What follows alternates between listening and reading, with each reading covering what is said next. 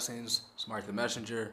Back in our video, this one's going to be about how to feel the Holy Spirit presence in your life, how to feel God's presence in your life. Man, this video is going to be very, very edifying.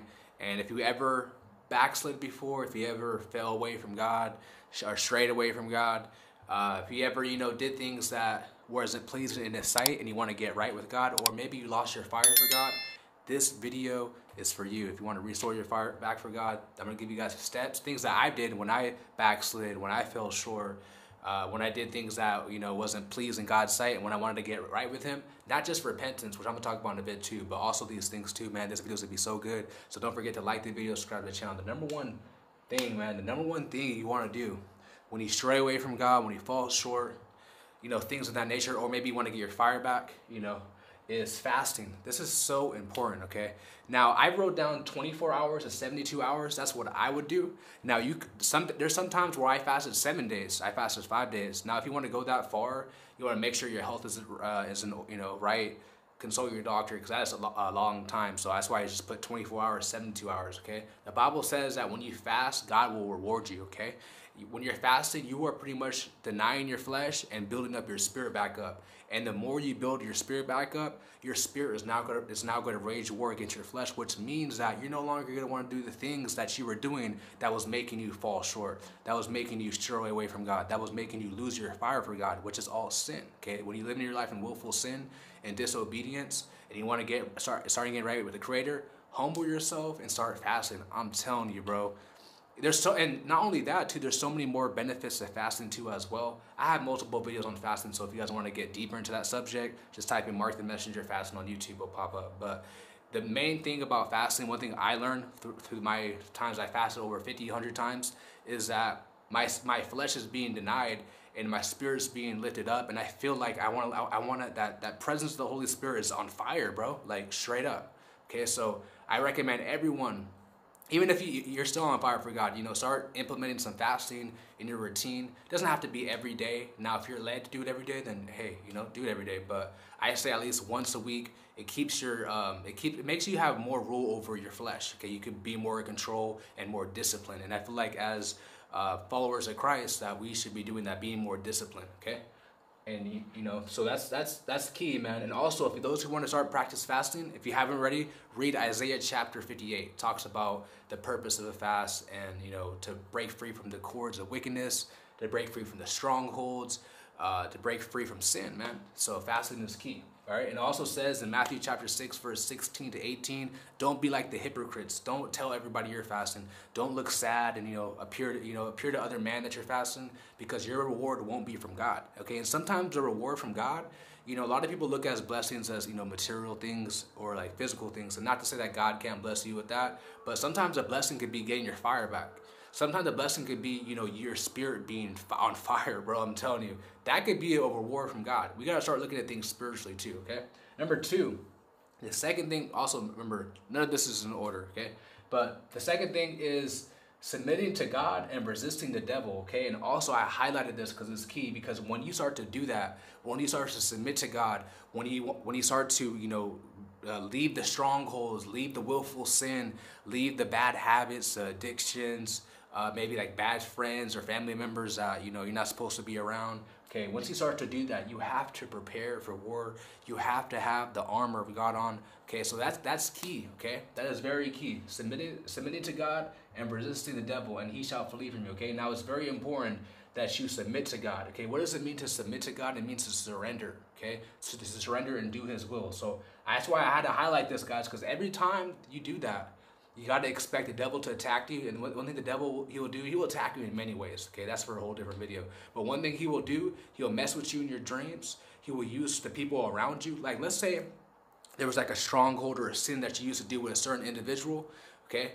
And he's going to use that person to try to, come back and to tempt you, okay? That's what he's going to do. Remember, some people, they don't even know they're being used by the devil. If anyone's not walking with God, if anyone doesn't have the Holy Spirit, they could be used, okay? I'm telling y'all some real stuff. Some people don't want to accept this because it's a harsh truth, but it's a fact. If someone does not have the Holy Spirit, they could be used by the devil, okay, to try to, get you to go astray. All right, so remember, submit to God, resist the devil, and he'll flee from you, okay? You got to give up the willful sin. That's all what it correlates to, giving up the willful sin. All right, number three is to meditate on the word day and night. Meditate on the precepts, okay? The thing of what meditating does on the word of God is it keeps your mind focused and centered on him. It's no longer the distractions, because sometimes on this narrow path, we can kind of get distracted, okay, with whatever it could be. It could be people or maybe some things, okay? So when you're meditating on the word of God, one thing that has helped me on my walk is I'm focused on him, you know, and if the distractions do pop up, I'm not even fazed by it. I'm not even focused on that because I'm focused on the word. And as I start to get more spiritually mature and continue to walk with Christ, I notice that when I meditate on the word of God, it kind of comes naturally now. Like, I don't have to come sit on the couch. Not saying you can't do this, but I'm just saying for my testimony, I don't have to sit on the couch and just, pick what verse to meditate. It kind of just flows naturally, especially the things that I'm going through in life, like a Bible verse will just pop up. And that's why it's important too to study the word, to show yourself approved. Make sure you're actually knowing the word. And don't just wait on your pastor, don't just wait till Sunday service, or don't just wait for a YouTuber to tell you, when to read the Bible, or learning Bible from that person. Make sure that you're reading it for yourself. The Bible says to study to show yourself approved. So always keep that in mind. As you start to get more spiritually mature, meditating is going to become like a natural thing. You know how it's natural for us to brush our teeth? It's natural for us to take a shower. It's kind of like the same thing as I learned walking with Christ when it comes to meditating on the word. It kind of just comes naturally, and I find myself doing this every single day. So I feel like that's very important, and the main purpose of meditating is on to keep your mind centered on him, okay? On Christ, the things he did, and on God, okay? So quick little summary. So fasting, submit to God, resist the devil, and he'll flee from you. And remember, you got to prepare for war, so have the armor of God on so you can see the enemy's schemes. Number 3 is meditate on the word day and night, okay? I put some Bible verses too if you guys want to look it up. And number 4 is living a lifestyle that seeks repentance and after God's heart, okay? So living a lifestyle that seeks repentance. So we're all going to fall short on this journey, on this walk. We're all going to make mistakes. So we want to have that lifestyle that seeks repentance. We want to be repenting every single day. And the Bible does say if a man says he's without sin, he is a liar and the truth is not in him, okay? So we want to be repenting every single day, even for the sins that we're doing that we don't even know we're doing, okay? Sometimes it could be gluttony. Sometimes it could just be the thoughts we entertain. So always keep in mind that every single day, humbling ourselves and repenting, even the things that we don't even know what we're doing, okay? So always keep that in mind. And also seeking after God's heart. We saw what happened with David and how out of all the men at the time, David was the only one who was seeking after God's heart, okay? God loves to look for people like that. Think about the times in relationships. We want a girl, we would love to have a woman. I'm not a woman, so I can't speak for the other side, but we would love to have a woman who's really, who really about us, bro, right? It's the same thing with God. He wants his son or his daughter out there to be really about that life, okay? So to be really about that life, you're gonna have to seek his heart, okay? So always keep that in mind, seeking after God's heart and, doing the will, okay? Which goes to number 4. Also, check this out too, if you guys want to look it up. Acts chapter 13, verse 22, and then 1 Samuel chapter 14. Also too, getting baptized. If you haven't already, I recommend everyone get baptized. I have a video on this. I think the title is called How to Be Self-Delivered.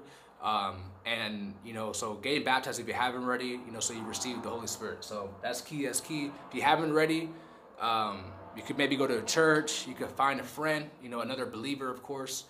And if you could look up online, there's people who do it all around the world for baptism. So I recommend everyone, if you haven't already, get baptized. Okay, number 5 is doing the will of God, okay, and obedience, okay? That's what it all comes down to, guys. All this, every single one. Where's my marker at? My marker is somewhere right there. Let me grab it. All this correlates, guys. Every single thing correlates to this right here. Your obedience. This is the main thing, man. This is the main thing over here. This is the main thing. All right. All this 1 to 6 all correlates to obedience. So getting your fire back, restoring the lost fire you had for God. Maybe you're backsliding, you want to get back up. Remember, the Bible says that the righteous falls 7 times and he rises up again. So how do you rise up again, man? Your obedience, man. Your true love for God. And that also correlates to seeking after God's heart. Okay, so doing the will of God. Remember, keeping the commandments of God, keeping the faith in Christ. Okay, and that's like I said, guys. This is what we have to be striving for in this last hour, because we are in the last days, man. Got to be striving for obedience. This is what's going to keep our oils in our lamps. Okay, right here. This right here.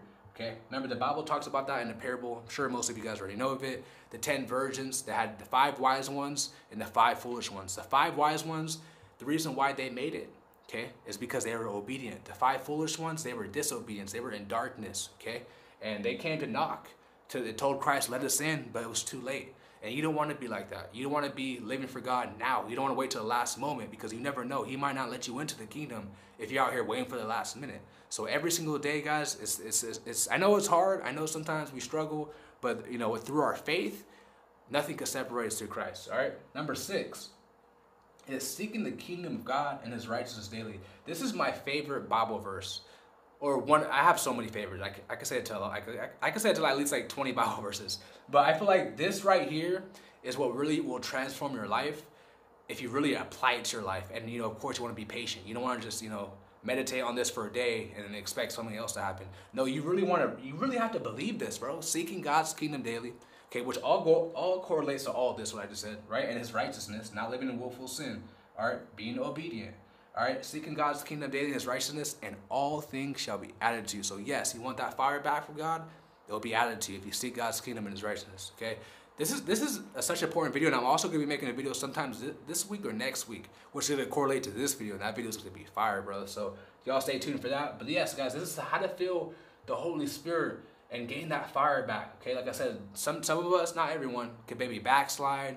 Maybe you're struggling with a sin. Okay, whatever the case may be, this is how you get your fire back. And those who are chosen, we're always going to rise back up again. We're always going to get our strength back up again, always, okay? Because remember, God chose us, all right? So we no longer are living for our own vanity. We're no longer living for our own selves. We're living for a purpose because God called us, all right?